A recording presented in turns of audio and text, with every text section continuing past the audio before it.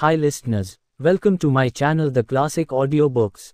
This channel is for growing interest of all listeners to books that helps you to know about the books and writer as well.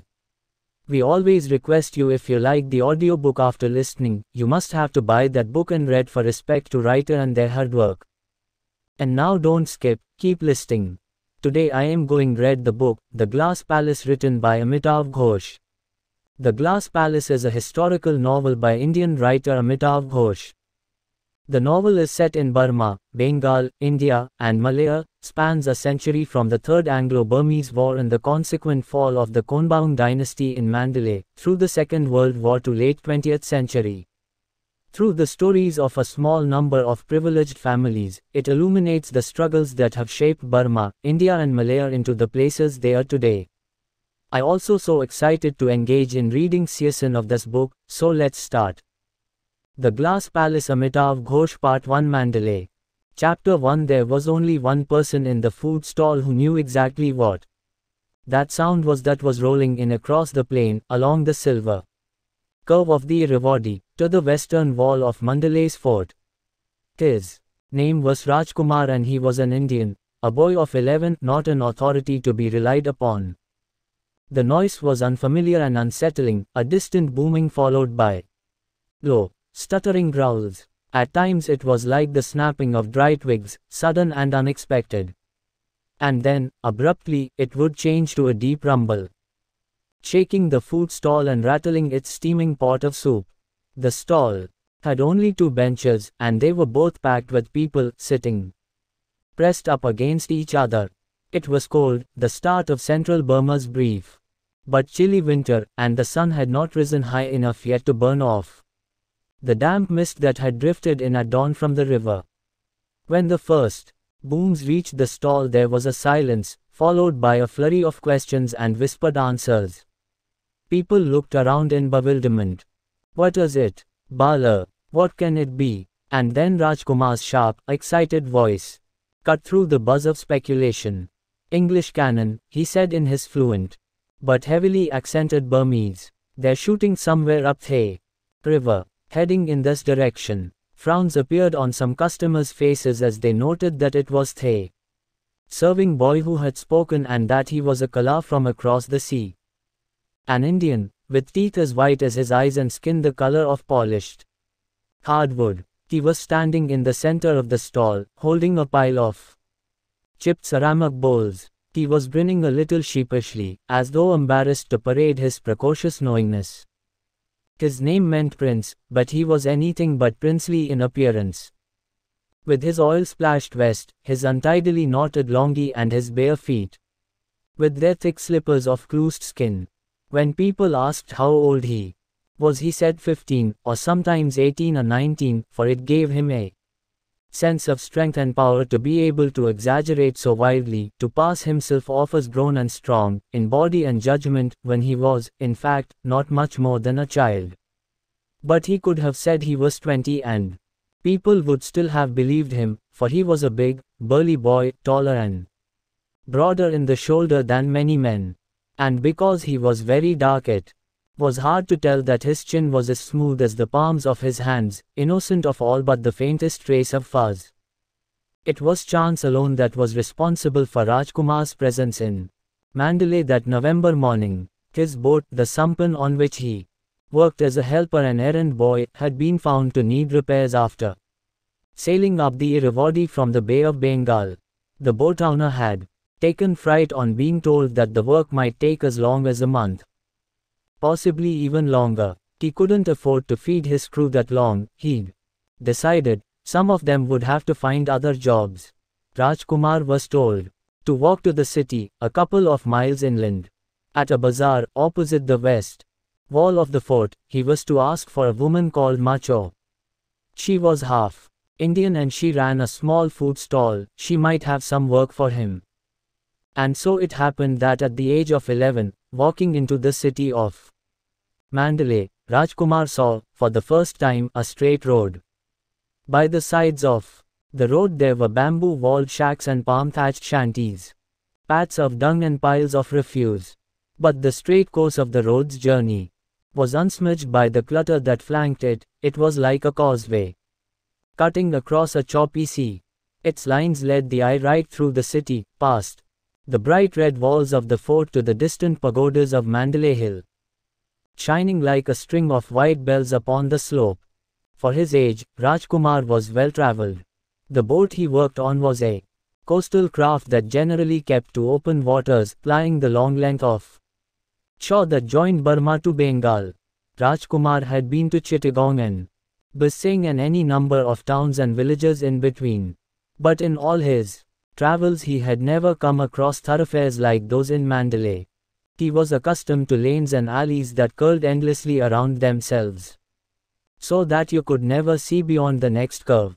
Here was something new, a road that followed a straight, unvarying course bringing the horizon right into the middle of habitation. When the fort's full immensity revealed itself, Rajkumar came to a halt in the middle of the road. The citadel was a miracle to behold, with its mile-long walls and its immense moat. The crenellated ramparts were almost 3 stories high, but of a soaring lightness, red in color, and topped by ornamented gateways with 7-tiered roofs. Long straight roads radiated outwards from the walls, forming a neat geometrical grid. So intriguing was the ordered pattern of these streets that Rajkumar wandered far afield, exploring. It was almost dark by the time he remembered why he'd been sent to the city. He made his way back to the fort's western wall and asked for Macho. Macho, she has a stall where she sells food, bayagyor and other things. She's half Indian. Ah, Macho. It made sense that this ragged-looking Indian boy was looking for Macho. She often had Indian strays working at her stall. There she is, the thin one. Macho was small and harried-looking, with spirals of wiry hair hanging over her forehead, like a fringed awning. She was in her mid-30s, more Burmese than Indian in appearance. She was busy frying vegetables, squinting at the smoking oil from the shelter of an upthrust arm. She glared at Rajkumar suspiciously. What do you want? He had just begun to explain about the boat and the repairs and wanting a job for a few weeks when she interrupted him. She began to shout at the top of her voice, with her eyes closed, what do you think I have? Jobs under my armpits, to pluck out and hand to you. Last week a boy ran away with 2 of my pots. Who's to tell me you won't do the same? And so on. Rajkumar understood that this outburst was not aimed directly at him. That it had more to do with the dust, the splattering oil, and the price of vegetables than with his own presence or with anything he had said. He lowered his eyes and stood there stoically, kicking the dust until she was done. She paused, panting, and looked him over. Who are your parents? She said at last, wiping her streaming forehead on the sleeve of her sweat-stained engi. I don't have any. They died. She thought this over, biting her lip. All right, get to work, but remember, you're not going to get much more than 3 meals and a place to sleep. He grinned. That's all I need. Macho's stall consisted of a couple of benches, sheltered beneath the stilts of a bamboo-walled hut. She did her cooking sitting by an open fire, perched on a small stool. Apart from fried bayagyor, she also served noodles and soup. It was Rajkumar's job to carry bowls of soup and noodles to the customers. In his spare moments he cleared away the utensils, tended the fire and shredded vegetables for the soup pot. Macho didn't trust him with fish or meat and chopped them herself with a grinning, short-handled da. In the evenings he did the washing up, carrying bucketfuls of utensils over to the fort's moat. Between Macho's stall and the moat there lay a wide, dusty roadway that ran all the way around the fort, forming an immense square. Rajkumar had only to cross this apron of open space to get to the moat. Directly across from Macho's stall lay a bridge that led to one of the fort's smaller entrances, the funeral gate. He had cleared a pool under the bridge by pushing away the lotus pads that covered the surface of the water. This had become his spot. It was there that he usually did his washing and bathing, under the bridge, with the wooden planks above serving as his ceiling and shelter. On the far side of the bridge lay the walls of the fort. All that could be seen of its interior was a 9-roofed spire that ended in a glittering gilded umbrella. This was the great golden HTI of Burma's kings. Under the spire lay the throne room of the palace, where the Bo, king of Burma, held court with his chief consort, Queen Supailat. Rajkumar was curious about the fort, but he knew that for those such as himself its precincts were forbidden ground. "Have you ever been inside?" he asked Macho one day. "The fort, I mean." "Oh yes." Macho nodded importantly. "3 times, at the very least." "What is it like in there?" "It's very large, much larger than it looks. It's a city in itself, with long roads and canals and gardens.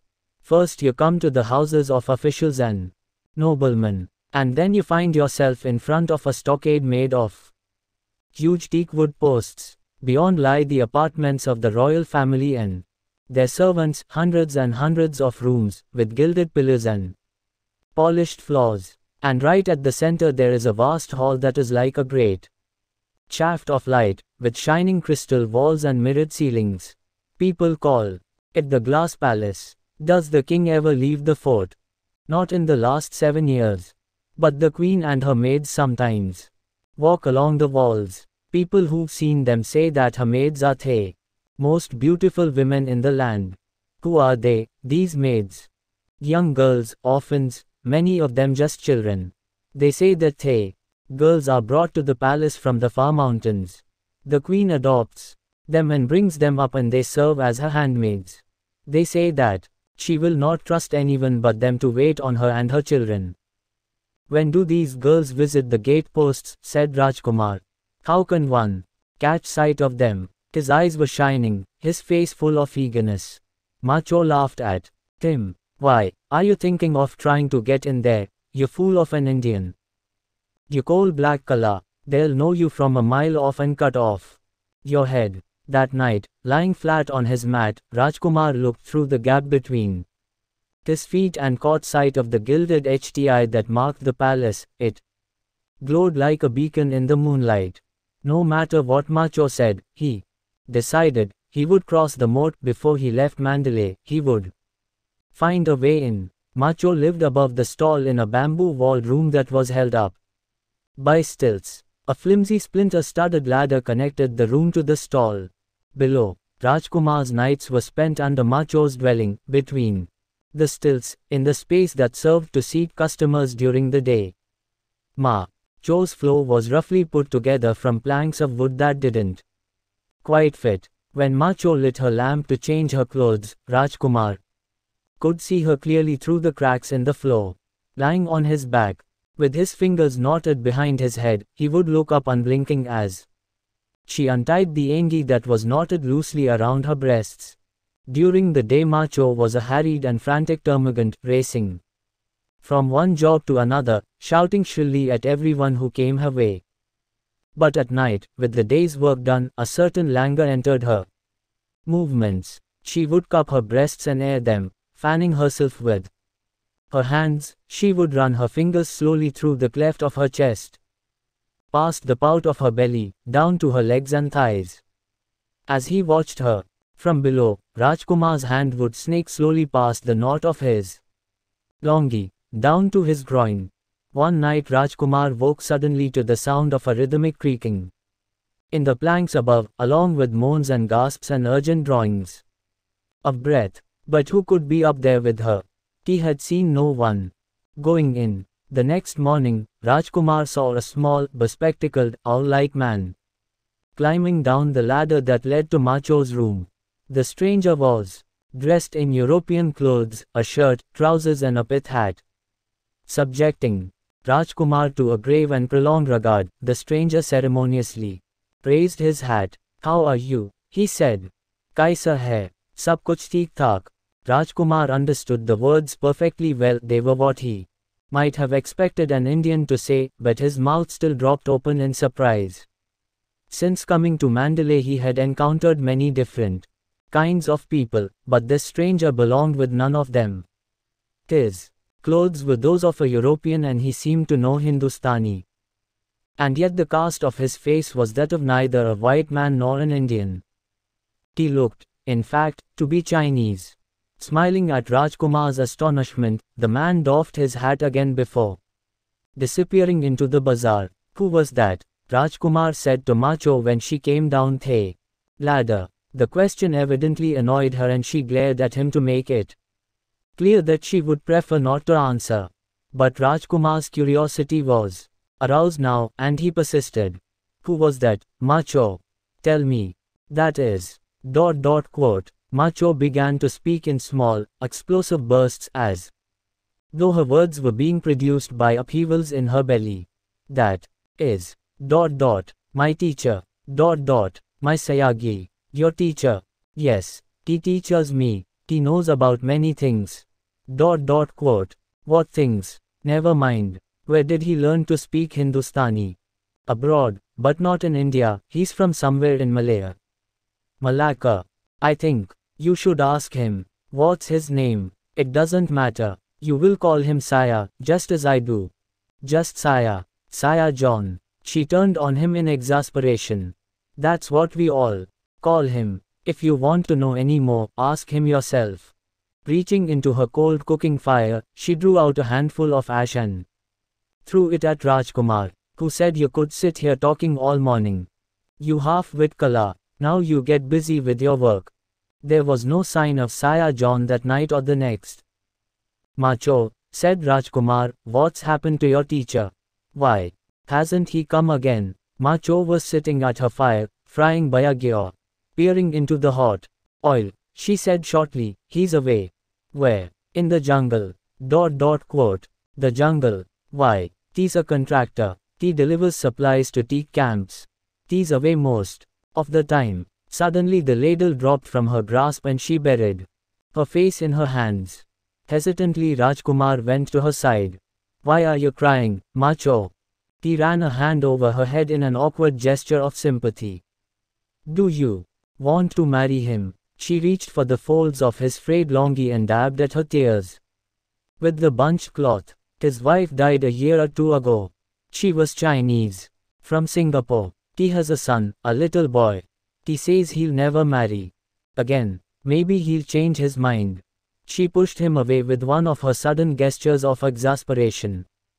You don't understand, you thick-headed Kala. He's a Christian. Every time he comes to visit me, he has to go to his church to pray and ask forgiveness. Do you think I would want to marry a man like that? She snatched her ladle off the ground and shook it at him. Now you get back to work or I'll fry your black face in hot oil. A few days later Saya John was back. Once again he greeted Rajkumar. In his broken Hindustani, Kaisa hai? Sab kuch theek thaak. Rajkumar fetched him a bowl of noodles and stood watching as he ate.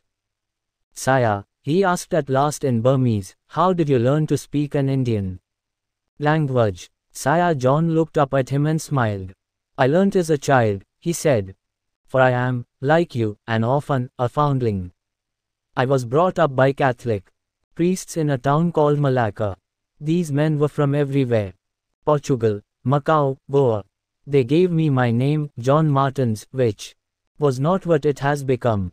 They used to call me Joao, but I changed this later to John. They spoke many languages, those priests, and from the Goans I learnt a few Indian words. When I was old enough to work I went to Singapore, where I was for a while an orderly in a military hospital. The soldiers there were mainly Indians, and they asked me this very question, how is it that you, who look Chinese and carry a Christian name, can speak our language? When I told them how this had come about, they would laugh and say, you are a dhobi ka kutta, a washerman's dog, na ghar ka na ghat ka, you don't belong anywhere, either by the water or on land, and I'd say yes, that is exactly what I am. He laughed with an infectious hilarity, and Rajkumar joined in. One day Saya John brought his son to the stall. The boy's name was Matthew, and he was 7, a handsome, bright-eyed child with an air of precocious self-possession. He had just arrived from Singapore, where he lived with his mother's family and studied at a well-known missionary school. A couple of times each year, Saya John arranged for him to come over to Burma for a holiday. It was early evening, usually a busy time at the stall, but in honor of her visitors, Macho decided to close down for the day. Drawing Rajkumar aside, she told him to take Matthew for a walk, just for an hour or so. There was a PWE on at the other end of the fort. The boy would enjoy the fairground bustle. And remember, here her gesticulation became fiercely incoherent. Not a word about ... quote. Don't worry, Rajkumar gave her an innocent smile. I won't say anything about your lessons, idiot Kala. Bunching out her fists, she rained blows upon his back. Get out of here. Rajkumar changed into his one good longi and put on a frayed penny vest that Macho had given him. Saya John pressed a few coins into his palm. Buy something, for the both of you, treat yourselves. On the way to the PWE, they were distracted by a peanut seller. Matthew was hungry and he insisted that Rajkumar buy them both armloads of peanuts. They went to sit by the moat with their feet dangling in the water, spreading the nuts around them in their wrappers of dried leaf. Matthew pulled a piece of paper out of his pocket. There was a picture on it of a cart with 3 wire-spoked wheels, 2 large ones at the back, and a single small one in front. Rajkumar stared at it, frowning. It appeared to be a light carriage, but there were no shafts for a horse or an ox. What is it? A motor wagon. Matthew pointed out the details: the small internal combustion engine, the vertical crankshaft, the horizontal flywheel. He explained that the machine could generate almost as much power as a horse, running at speeds of up to 8 miles an hour. It had been unveiled that very year, 1885, in Germany, by Carl Benz. One day, Matthew said quietly, I am going to own one of these. His tone was not boastful and Rajkumar did not doubt him for a minute. He was hugely impressed that a child of that age could know his mind so well on such a strange subject. Then Matthew said, how did you come to be here, in Mandalay? I was working on a boat, a sampan, like those you see on the river. And where are your parents? Your family? I don't have any. Rajkumar paused. I lost them. Matthew cracked a nut between his teeth. How? There was a fever, a sickness. In our town, a kyab, many people died. But you lived. Yes, I was sick, but I lived. In my family I was the only one. I had a father, a sister, a brother. Quote. And a mother. Rajkumar's mother had died on a sampan that was tethered in a mangrove-lined estuary. He remembered the tunnel-like shape of the boat's galley and its roof of hooped cane and thatch. There was an oil lamp beside his mother's head, on one of the crosswise planks of the hull. Its flickering yellow flame was dulled by a halo of nighttime insects. The night was still and airless, with the mangroves and their dripping roots standing thick against the breeze, cradling the boat between deep banks of mud. Yet there was a kind of restlessness in the moist darkness around the boat. Every now and again, he'd hear the splash of seed pods arrowing into the water, and the slippery sound of fish stirring in the mud. It was hot in the sampan's burrow-like galley, but his mother was shivering. Rajkumar had scoured the boat, covering her with every piece of cloth that he could find. Rajkumar knew the fever well by that time. It had come to their house through his father, who had worked every day at a warehouse near the port. He was a quiet man who made his living as a dubash and a munshi, a translator and clerk, working for a succession of merchants along the eastern shore of the Bay of Bengal. Their family home was in the port of Chittagong, but his father had quarreled with their relatives and moved the family away, drifting slowly down the coast, peddling his knowledge of figures and languages, settling eventually in a Kyab, the principal port of the Arakan, that tidewater stretch of coast where Burma and Bengal collide. In a whirlpool of unease, there he'd remained for some dozen years, fathering 3 children. Of these the oldest was Rajkumar. Their home was on an inlet that smelt of drying fish. Their family name was Raha. And when their neighbors asked who they were and where they came from, they would say they were Hindus from Chittagong. That was all Rajkumar knew about his family's past. Rajkumar was the next to fall sick, after his father. He had returned to consciousness to find himself recovering at sea with his mother. They were on their way back to their native Chittagong, she told him, and there were just the two of them now, the others were gone. The sailing had been slow because the currents were against them. The square-sailed Sampan and her crew of cullisses had fought their way up the coast, hugging the shore. Rajkumar had recovered quickly, but then it was his mother's turn to sicken. With Chittagong just a couple of days away, she had begun to shiver. The shore was thick with mangrove forests. One evening, the boat owner had pulled the Sampan into a creek and settled down to wait. Rajkumar had covered his mother with all the saris in her cloth bundle, with longias borrowed from the boatman, even a folded sail. But he'd no sooner finished than her teeth began to chatter again, softly, like dice. She called him to her side, beckoning with a forefinger. When he lowered his ear to her lips, he could feel her body glowing like hot charcoal against his cheek. She showed him a knot on the tail end of her sari. There was a gold bangle wrapped in it. She pulled it out and gave it to him to hide in the waist knot of his sarong. The Nakhuda, the boat's owner, was a trustworthy old man. She told him Rajkumar was to give him the bangle when they reached Chittagong, only then, not before. She folded his fingers around the bangle, warmed by the fiery heat of her body. The metal seemed to singe its shape into his palm. "Stay alive," she whispered. "Beche thako, Rajkumar. Live, my prince, hold on to your life." When her voice faded away, Rajkumar became suddenly aware of the faint flip-flop sound of catfish burrowing in the mud. He looked up to see the boat owner, the Nakhuda, squatting in the prow of the Sampan, puffing on his coconut shell hookah, fingering his thin white beard. His crewmen were sitting clustered around him, watching Rajkumar. They were hugging their sarong-draped knees. The boy could not tell whether it was pity or impatience that lay behind the blankness in their eyes. He had only the bangle now. His mother had wanted him to use it to pay for his passage back to Chittagong. But his mother was dead, and what purpose would it serve to go back to a place that his father had abandoned? No, better instead to strike a bargain with the Nakhuda. Rajkumar took the old man aside and asked to join the crew, offering the bangle as a gift of apprenticeship. The old man looked him over. The boy was strong and willing, and, what was more, he had survived the killer fever that had emptied so many of the towns and villages of the coast. That alone spoke of certain useful qualities of body and spirit. He gave the boy a nod and took the bangle.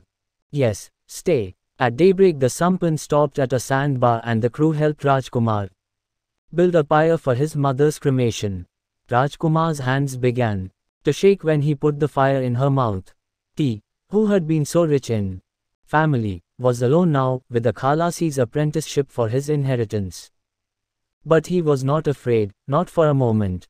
His was the sadness of regret that they had left him so soon, so early, without tasting the wealth or the rewards that he knew, with utter certainty, would one day be his. It was a long time since Rajkumar had spoken about his family. Among his shipmates this was a subject that was rarely discussed. There were many among them who were from families that had fallen victim to the catastrophes that were so often visited upon that stretch of coast. They preferred not to speak of these things. It was odd that this child, Matthew, with his educated speech and formal manners, should have drawn him out. Rajkumar could not help being touched. On the way back to Ma Cho's, he put an arm around the boy's shoulders. "So how long are you going to be here?" "I'm leaving tomorrow." "Tomorrow? But you've just arrived." "I know. I was meant to stay for 2 weeks, but father thinks there's going to be trouble." "Trouble?" Rajkumar turned to stare at him. "What trouble?" "The English are preparing to send a fleet up the Irrawaddy. There's going to be a war. Father says they want all the teak in Burma. The king won't let them have it, so they're going to do away with him." Rajkumar gave a shout of laughter. "A war over wood. Who's ever Heard of such a thing? He gave Matthew's head a disbelieving pat. Hey. Boy was a child, after all, despite his grown-up ways and his knowledge of unlikely things. He'd probably had a bad dream the night before. But this proved to be the first of many occasions when Matthew showed himself to be wiser and more prescient than Rajkumar. 2 days later, the whole city was gripped by rumors of war. A large detachment of troops came marching out of the fort and went off downriver, towards the encampment of Mayangan. There was an uproar in the bazaar. Fishwives emptied their wares into the refuse heap and went hurrying home. A disheveled Sire John came running to Macho's stall. He had a sheet of paper in his hands. A royal proclamation, he announced, issued under the king's signature. Everybody in the stall fell silent as he began to read. To all royal subjects and inhabitants of the royal empire. Those heretics, the barbarian English class, having most harshly made demands calculated to bring about the impairment and destruction of our religion, the violation of our national traditions and customs and the degradation of our race, are making a show and preparation as if about to wage war with our state. They have been replied to in conformity with the usages of great nations and in words which are just and regular. If, notwithstanding, these heretic foreigners should come and in any way attempt to molest or disturb the state, His Majesty, who is watchful that the interest of our religion and our state shall not suffer, will himself march forth with his generals, captains, and lieutenants with large forces of infantry, artillery, elephantry, and cavalry, by land and by water, and with the might of his army will efface these heretics and conquer and annex their country, to uphold the religion, to uphold the national honor, to uphold the country's interests will bring about threefold good, good of our religion, good of our master and good of ourselves, and will gain for us the important result of placing us on the path to the celestial regions and to nirvana. Sire John pulled a face. Brave words, he said. Let's see what happens next. After the initial panic, the streets quickly quietened. The bazaar reopened, and the fishwives came back to rummage through the refuse heap, looking for their lost goods. Over the next few days people went about their business just as they had before. The one most noticeable change was that foreign faces were no longer to be seen on the streets. The number of foreigners living in Mandalay was not insubstantial. There were envoys and missionaries from Europe, traders and merchants of Greek, Armenian, Chinese and Indian origin, laborers and boatmen from Bengal, Malaya and the Coromandel coast, white-clothed astrologers from Manipur, businessmen from Gujarat, an assortment of people such as Rajkumar had never seen before he came here. But now suddenly the foreigners disappeared. It was rumored that the Europeans had left and gone downriver while the others had barricaded themselves into their houses. A few days later the palace issued another proclamation, a joyful one. This time, it was announced that the royal troops had dealt the invaders a signal defeat near the fortress of Minhla. The English troops had been repulsed and sent fleeing across the border.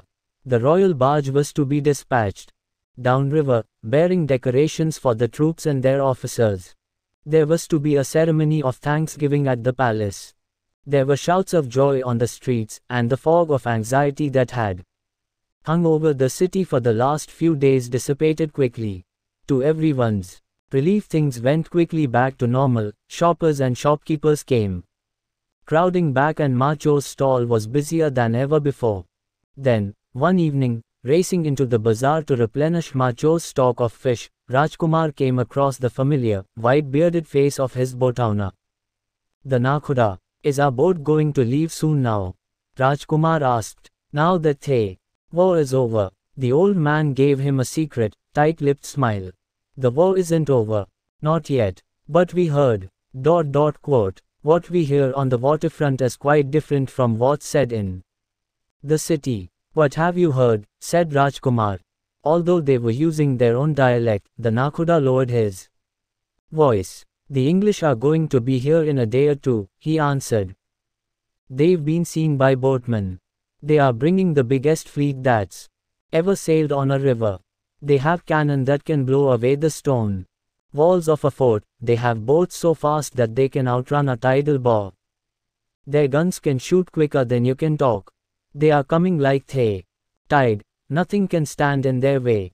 Today we heard that their ships are taking up positions around Mayangan. You'll probably hear the fireworks tomorrow. Quote. Sure enough, the next morning, a distant booming sound came rolling across the plain, all the way to Macho's food stall near the western wall of the fort. When the opening salvos sounded, the market was thronged with people. Farm wives from the outskirts of the city had came in early and set their mats out in rows, arranging their vegetables in neat little bunches. Fishermen had stopped by too, with their nighttime catches fresh from the river. In an hour or two the vegetables would wilt and the fish eyes would begin to cloud over. But for the moment everything was crisp and fresh. The first booms of the guns caused nothing more than a brief interruption in the morning's shopping. People looked up at the clear blue sky in puzzlement, and shopkeepers leant sidewise over their wares to ask each other questions. Macho and Rajkumar had been hard at work since dawn. As always on chilly mornings, many people had stopped off for a little something to eat before making their way home. Now the hungry mealtime hush was interrupted by a sudden buzz.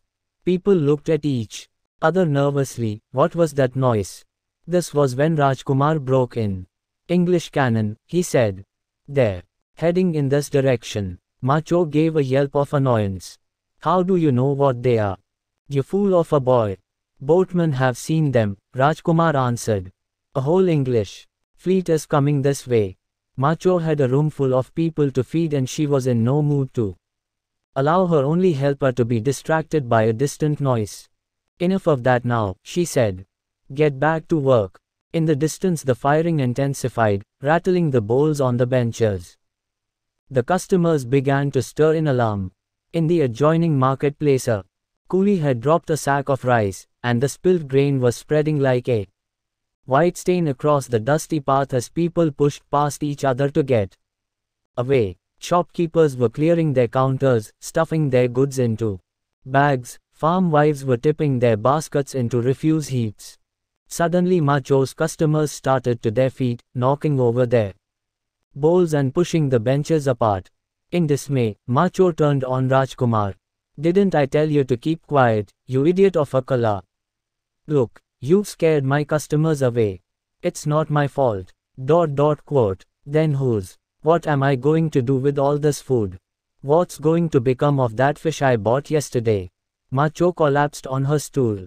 Behind them, in the now deserted marketplace, dogs were fighting over scraps of discarded meat, circling in packs around the refuse heaps.